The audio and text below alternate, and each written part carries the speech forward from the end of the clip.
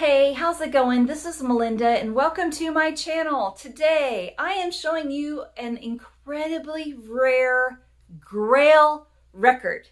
One I never see and I'm guessing you never see either. It's a cool record to find.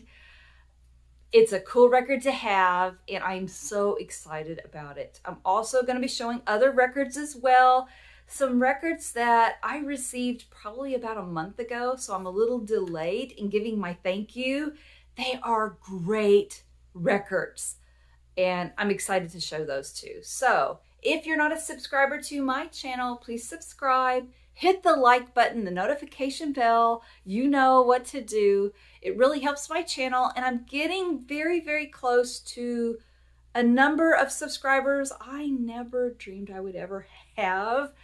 You know, when I first started making videos, the goal was maybe someday I'll get 1,000 subscribers, because when I started, that was kind of the goal. That was kind of, if you saw someone else who made vinyl videos and they had over 1,000 subscribers, you thought, woo, that is so cool.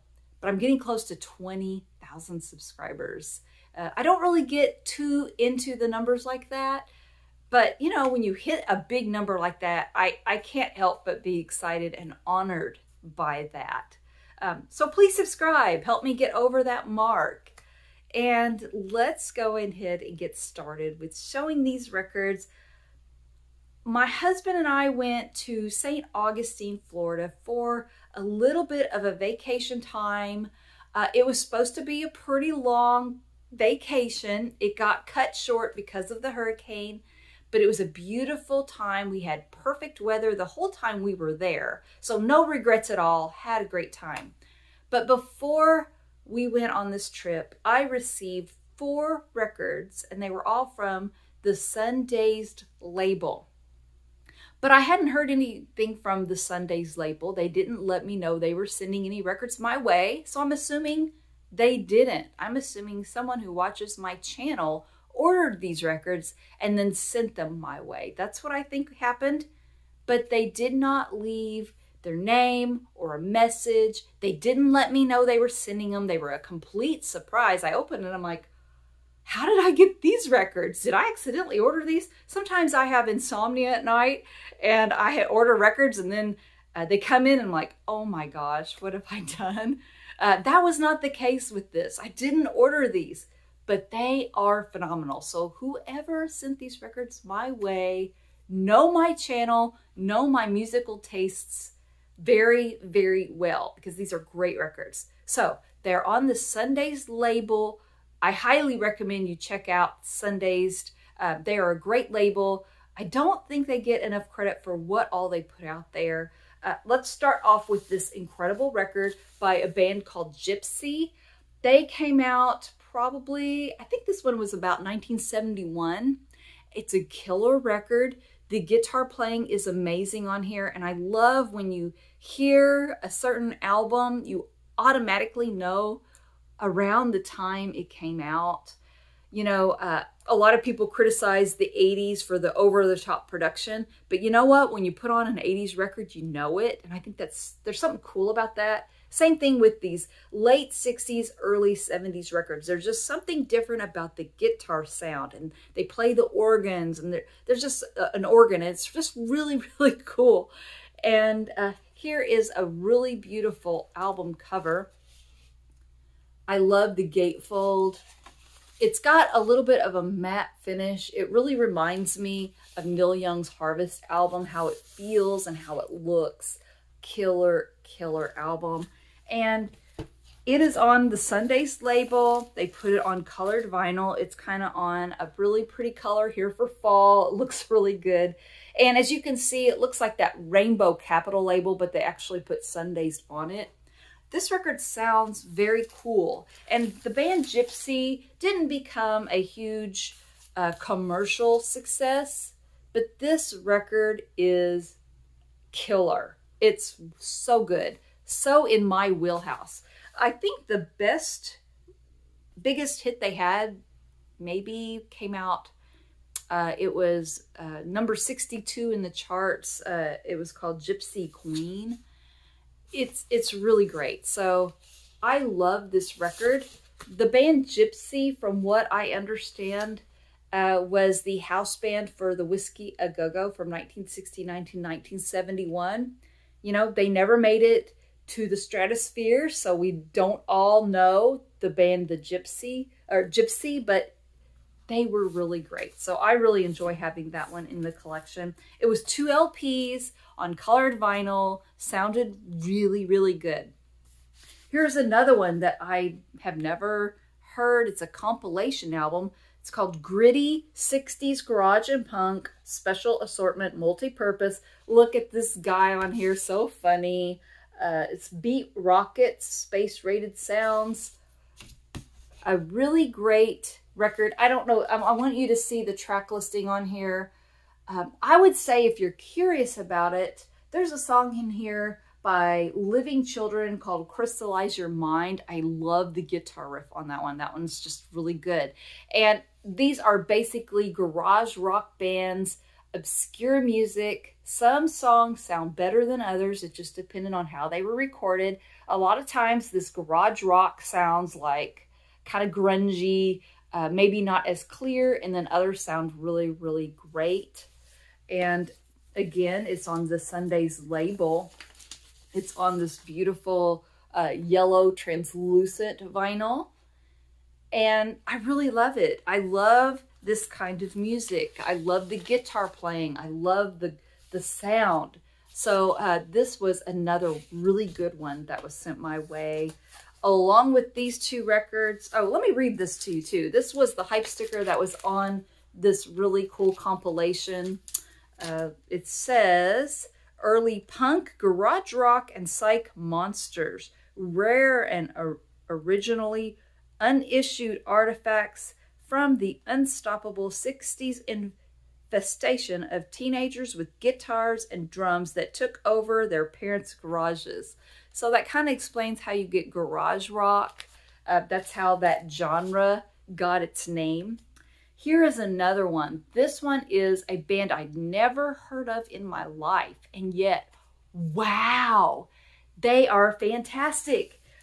This is called Royal Air Coach, Open Up Your Mind. They later dropped Royal and became just Air Coach. I don't think they ever made it into major fame, but the guitar playing, again, I think this one is around the 1968 era.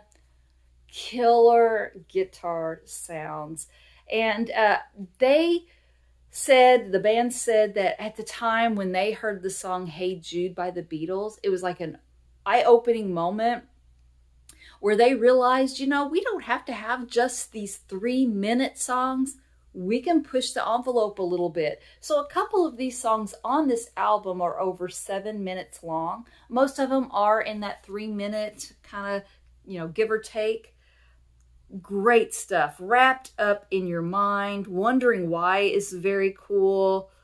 I really enjoyed this. This was so good. Band I never heard of before. And I'll show you. It is on a really pretty blue colored vinyl. Love the label. Sundazed once again. Loud and Proud.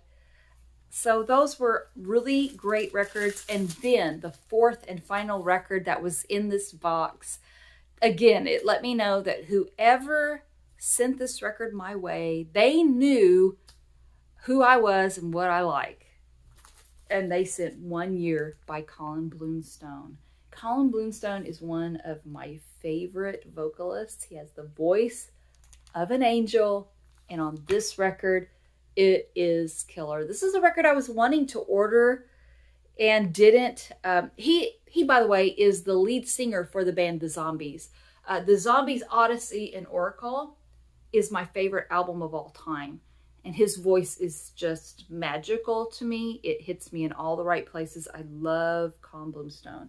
This record is one I wanted to order, and I hadn't gotten around to it because I knew that the Bill Evans box set was coming, and I knew I had to cut back. And thankfully, this came my way, and I didn't have to buy it. Unbelievable.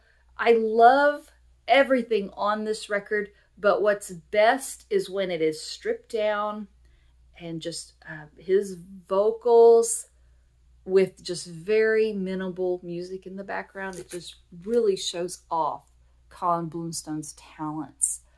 It is such a great record, you guys. I highly recommend this one. Give it a listen.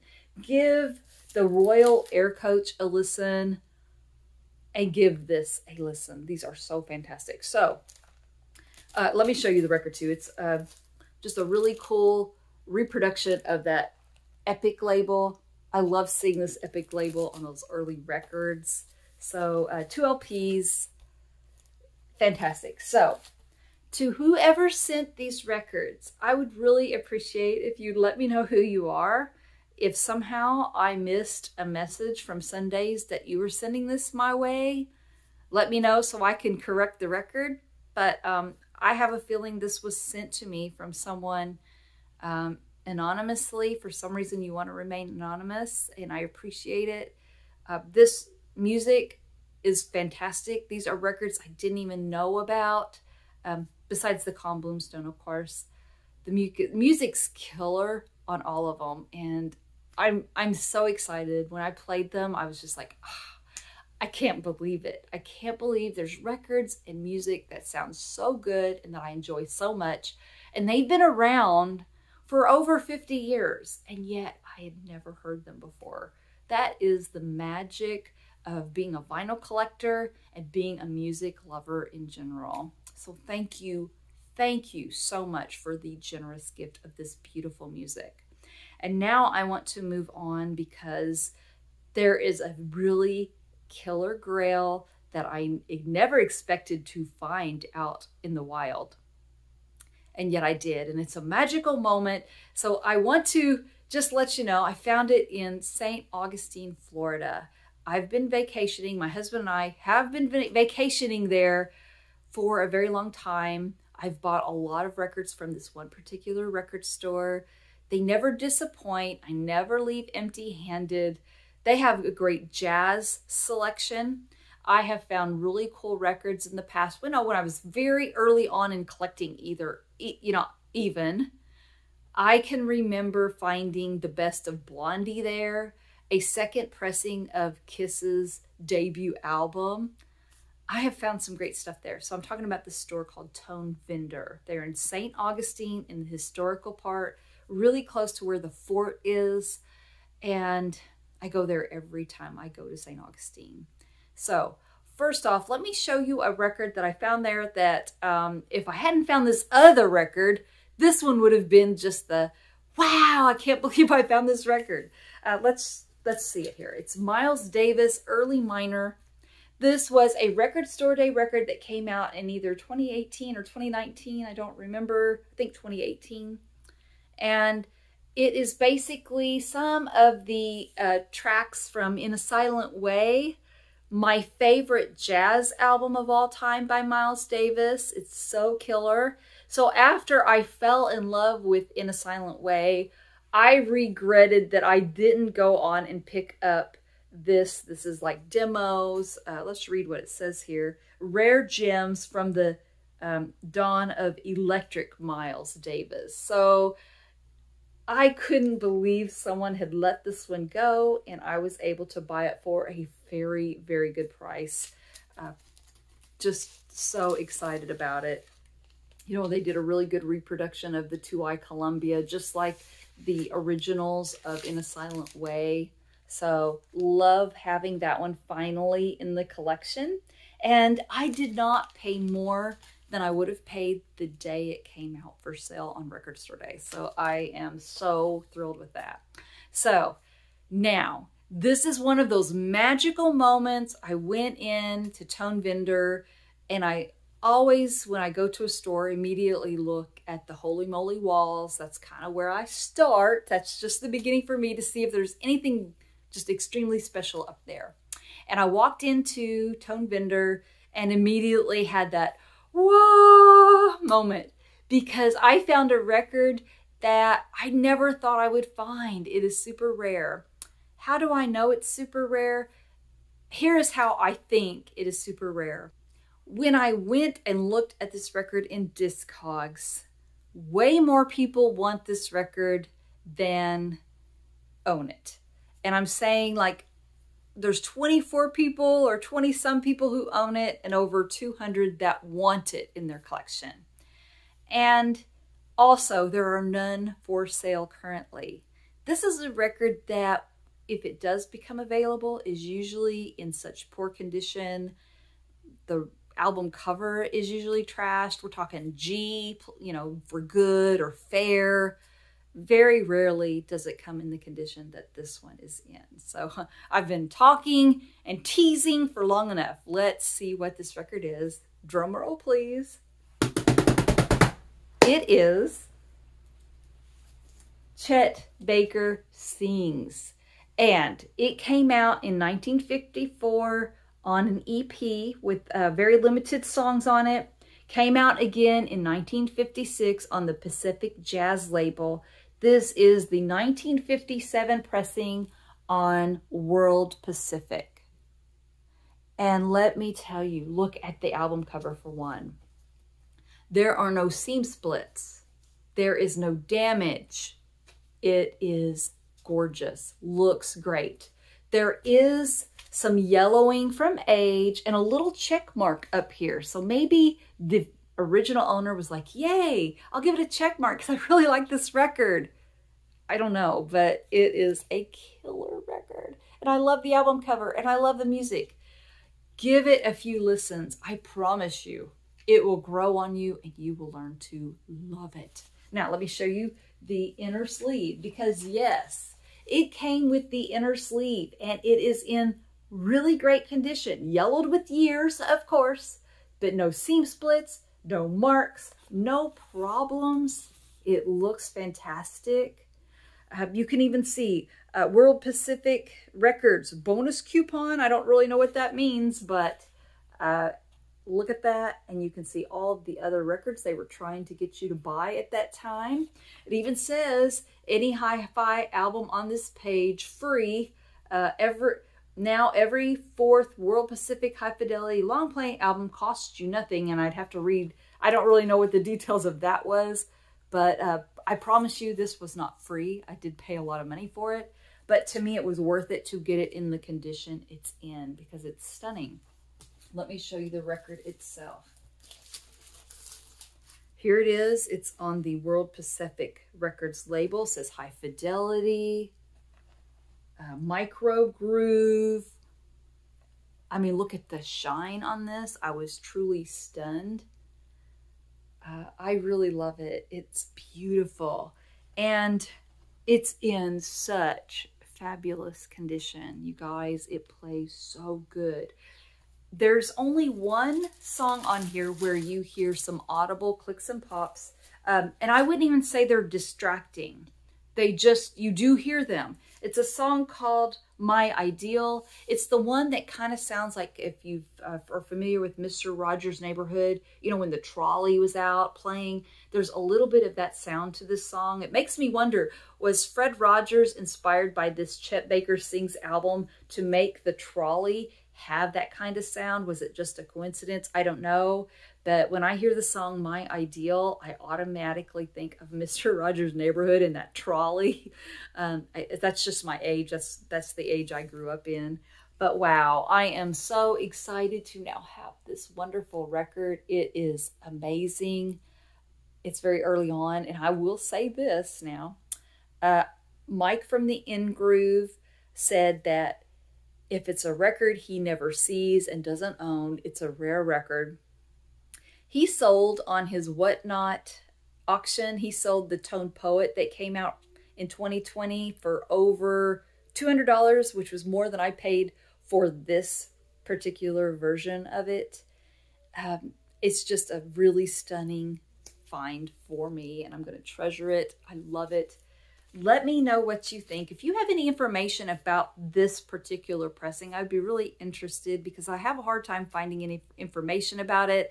I don't see a lot of these records going up for sale very often. You can't buy this particular pressing right now on Discogs. There are none for sale. Like I said, to my knowledge, this is a super rare record to find in good condition. So leave your comments below. Again, please subscribe to my channel. Thank you so much for watching, and I will see you next time. Take care. Bye-bye.